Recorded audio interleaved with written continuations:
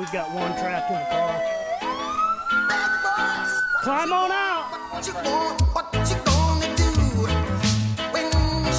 We're en route to a violent domestic to back up 2 other units. The husband's allegedly armed with a firearm. Sheriff's office. Show yourself. Got it. Jump off there, let's go! 320 to 329, are we good? He's responsive, moving. We already found some 9mm casing. It looks like this is going to be the gun. I don't know if they threw it out or if it came out in the wreckage. What you got in your mouth? Spit it out.